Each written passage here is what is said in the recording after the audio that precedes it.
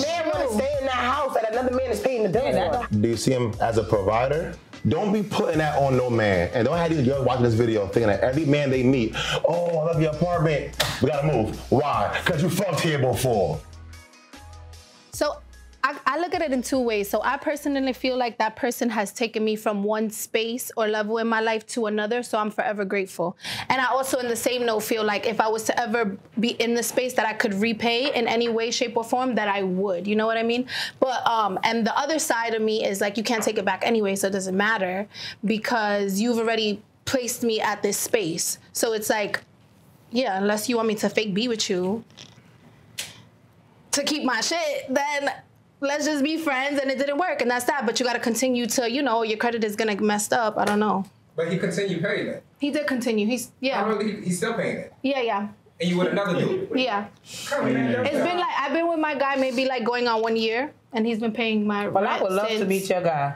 I would really love to meet him because those men are rare. I know. Want to get some work. And one man want to stay in that house and another man is paying the bills. I gotta question him because there's no man that's gonna be like, I just don't know him. That's like, this nigga still, once he finds out, like that nigga still paying the rent here, he gonna be like, nah, we gotta get in the crib. He knows? No, he know I gotta. They both. Everybody know everything. He's nice. He's nice. I want to hear this. Yeah.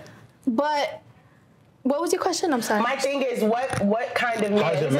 This is no judgment. How does my man feel? I mean, obviously he's okay with it. My man feels like while we have this opportunity, let's stack our bread. So when when it's like you, then that's why y'all together. That's what that is. Y'all two are both like, we're trying to come up. I wasn't sneaky because if I was sneaky, I would have stayed with. No, I don't mean sneaky like you hiding. I would have. Yeah. What I'm saying is, your man is on some like, oh, if that nigga gonna pay the rent, then we gonna come up off him. So your man think he's a sucker. I mean, and he thinks that nigga is a sucker. Yeah, my man does think that. You think he's a sucker? He thinks that, but I don't think that. No, that's my friend. If that was your little brother. I feel like your little brother. If it was or your father. Let's be honest. I have a son. If my son was well off and he decided to put a woman in a car, I would feel like that's disrespectful for you to take. You should have never put that woman in that car. Agree with that. That's how I feel. And I use that money in that car. Then he should have thought of that in the budget from day one when he initially got the car. So you know what I mean? Because breaks a nigga's heart by cheating. Remember, I said cheating is the only reason. No, cheating is different. All right, yeah. Cheating is different. I feel like if someone cheats on you, then yeah, you should take the stuff away because they're being sneaky. They're using you. You know, they're using you. But if you're open about things like I was in this relationship where it just wasn't working, but we remained friends and he was still paying that during our friendship, and then maybe like 5 months later I got with my guy. You know, you're not gonna stop. Have you ever seen your man before and kind of was like, why don't you just pay this shit so we don't gotta worry about him? Like, we can just get him out of here. But he don't have a. Neither have given me an issue to where I had to feel like that. You know what I mean? So it's not like that man has ever placed me in a space like the guy that pays my bills or pays whatever. He's never told me like, yo, you gotta figure this out. Do you know see what I mean? your man as a? But when you see your man, do you see him as a provider? Because he's not really providing for you. Or no, he does in every other way. Like providing for me, like what? Just our home? I mean, who's more important to you right now? Your boyfriend or the one that's paying for your shelter? They play different roles in my life. You know what I mean? One's for money and one's for obviously, love. no. Like my man is my man. Like I'm gonna put him above anybody. So one's for love and one's for money. I'm not with the other person. But respectfully, right? Just because we're not judging you at all. Yeah. I don't care. Ideally, yes, I've dated a guy who was very wealthy. When we separated, he was still paying the bills, right? Under the contingent and the understanding that I'm not fucking with nobody else. So I hid that I was in another relationship for a while. Did I ever discuss with the other significant other that this man was still paying the bills? Like, yes. But you know what happened eventually? Eventually he said, yo, if you're going to be with me 100%, you got to move out of that apartment. Whatever attachment you have with this man, you got to wrap that up. Or you're saying to me that you're trying to have your cake and eat it too, which is a bad analogy because if it's my cake, I can eat it, right? All of it. But the thing about it is, it's like who's getting he still has a piece of you. So now I have to decide what kind of future I want with this other man. Is he just something to fly by night and I'm having a good time with? Because if that's so, then I'm going to have my cake and eat it too. I'm going to keep this one paying my bills, which is lovely, and this other one doing whatever role he plays. But if I'm trying to take it to the next level, then at some point, even me moving into a man's house and that bed is already there before I got there, we got to get new furniture, sweetheart. It's time to get a new mattress and everything. I don't want the mattress you've been sleeping on with the other. My dad passed away, right? And my mom moved on. This is like super personal. and my mom moved on, and it caused an estranged relationship between the two of us because how I found out she moved on, the man was staying in the house that my father passed away in. He was sleeping in the bed that my father had slept in for years.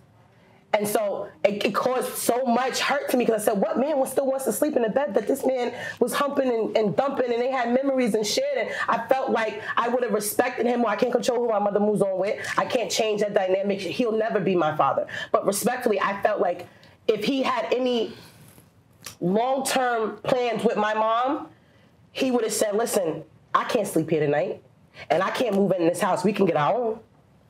I mean, all right. I mean, now look, I was with you. Now, Holiday. Yeah.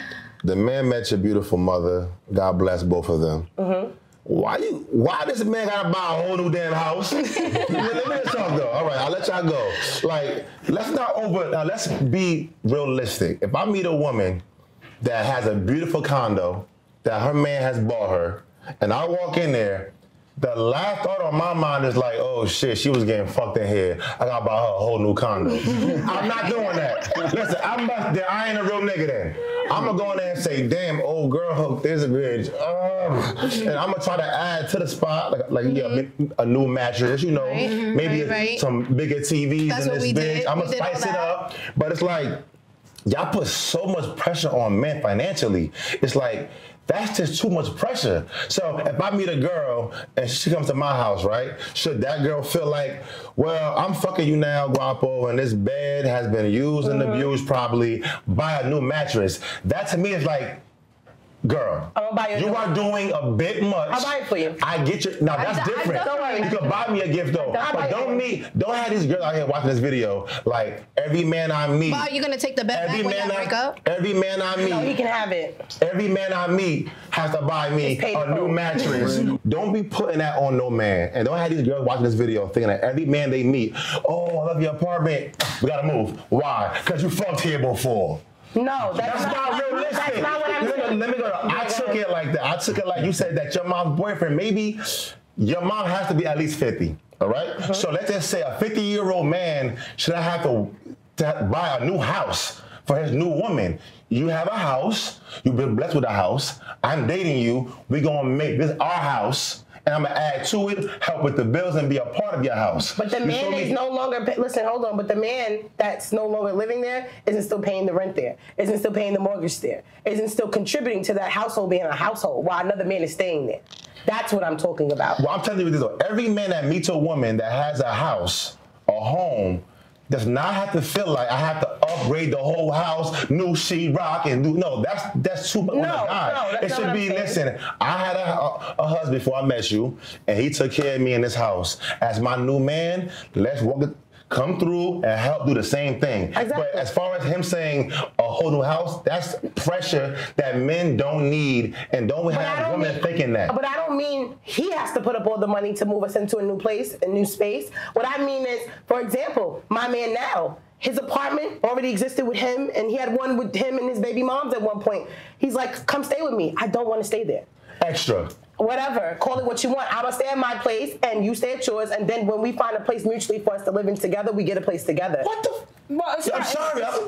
It's not fully extra because I know I left my relationship, and I'm gonna be honest with you. I will not move a man in my place until I get another place. I don't want a man in that bed with me because that's my ex and that's our environment. So I probably get new furniture if I'm gonna move a man in or go to somewhere else because all the memory of my ex is in that apartment. So I wouldn't feel comfortable having my new man in that bed at all. That's why I got a joke. If my man had a mansion, and I don't care if he did the Playboy bunny lifestyle, I'm moving in that bitch. I don't care. Tell me what happened and where it happened.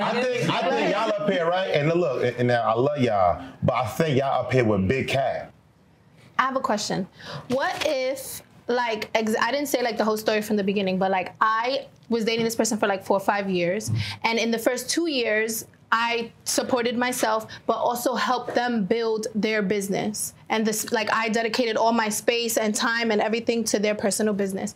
And I ended up getting them like a $50,000 loan. I ended up doing like a whole bunch of things that set them up to be in the space where they were able to make $3,500, let's say, a night on their space or whatever. So then that's at the second year. I was probably like 23, 24 years old when I did that. So then when the person got me the car and the apartment and everything, I was like 27, but our relationship was already like, dying off. We were like friends, but you know what I mean? And to this day, he pays for it. So does it make it different that I helped him become more established or get into a space where those bills are able to be paid off because different. I helped him get there, even though we're no longer together?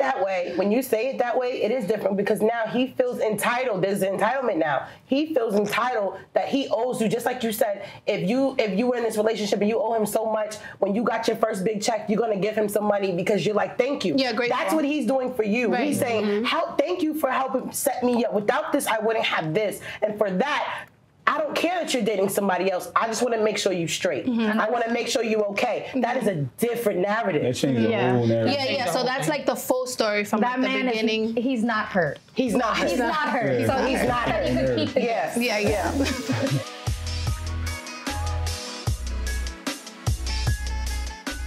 I'm like indifferent on that. It's like tough. It's like, yo, I want to have fun. I'm a guy. It's like, oh, you bring it in. I'm a dude, you bring in another chick when I have fun, but I think, in my opinion, it waters down our union a little bit because you want to go dip off and have fun. I would say maybe that can be a once in a while thing, but then it becomes too consistent, too constant. It kind of waters it down, and it might be some fun without me knowing after a while. I might be like kind of X'd out of the situation. Now they're doing their own thing without me getting that phone call. Like, yo, what happened? So it's like a union type thing. It can get sloppy. It can get messy. I'm saying, like, when your girl mentions the word girlfriend, like she's trying to bring a girl into, like, to be serious, that's a red flag. That's a problem. Because don't no girl who truly love you have enough love for a whole nother person. That's and no matter how, You sure you really saying for this? Hold up. And no matter how much you laying it down, and how much you coming through, bringing the food in, feeding both of them and showering them with gifts, that female bond will always win. So when you at work and you're not there, a bust and move, they in the house chilling, doing girl shit, and you will lose that battle. So your girl asks you for another girlfriend to date with y'all, that's a red flag. She wants pussy. She wants a girlfriend. I agree. Now when your girl says for fun, indulge in that. So I'm gonna talk from experience, and I've been there. I've been in a relationship with a guy, and I'm bisexual, so I like women too. And this particular female made me feel almost close to how my man made me feel, emotionally at least. Sometimes better sexually sometimes. And I expressed this to him, that let's have a girlfriend. I brought the girlfriend, and when it comes to lesbian sex, it's totally different. It's totally different. You can't compare it. Whatever. It's warm. With me and a woman, it's more about enjoying her body, enjoying our conversation, enjoying those things. It's really not about penetration. With a man, he's like trying to stick it in. He's like, I gotta stick it in. To get pleased, to relieve the stress, to whatever, I gotta stick it in. Where for us, we can do all those things without any penetration. You understand what I'm saying? Just the way she touched me, the way she kissed me, the way our conversations, sleeping next to her, those things. So introducing that into the relationship, he was like, okay, what man doesn't want two women? Until he's seen how she would look at me. Until he's seen sly things she would say, like, I really love her. One day he called us on the phone with each other and heard both of us telling how much we love each other. He was so hurt. And I couldn't understand. I'm like, what man doesn't want to fuck with two bitches? He broke it down to me and says, I was cool with us having fun with her. The moment you wanted her to be a part of our relationship, I have a problem. Because there's no way you can be in love with two people at the same time. And two, there's no way I'm doing all that I'm doing and I'm gonna listen to you tell another woman you feel the same way about her that you feel about me. It's just weird, it's disrespectful, it speaks volumes to what you think about our relationship. I didn't understand it for a long time. I'm still trying to understand it because it's like, well, why can't we all just be happy together? To him, he's feeling like he's not getting 100% of me if I continue to date this woman. I would say it's to each his own. I'm not bisexual, so when I did introduce my ex to another woman, in our situation when we went away to Miami for his birthday, he found it weird. I didn't want to participate. I just wanted to see, because I'm into voyeurism, so I like to watch. So I just wanted to see his reaction, how he would feel with another woman doing certain things to him. He did not like that at all, and I think it's just an ego thing. Some men are not comfortable with their woman being around. Some men, I'm not going to say it like that. Some men are not comfortable with their woman being around another woman. sharing their woman is the idea. Yeah, the real problem is sharing your woman, whether it's with another woman, with another man, it's another person. Another person is you're sitting here basically saying that this person is getting 100% of you the way I'm getting, and they don't deserve that. And so I gotta split my feelings and my time with you. Yes, ideally he would love to wake up to 2 bad bitches sucking and fucking him all day, but that is not what we're talking about. We're not just talking about a threesome. We're talking about an actual relationship. Well, let me speak.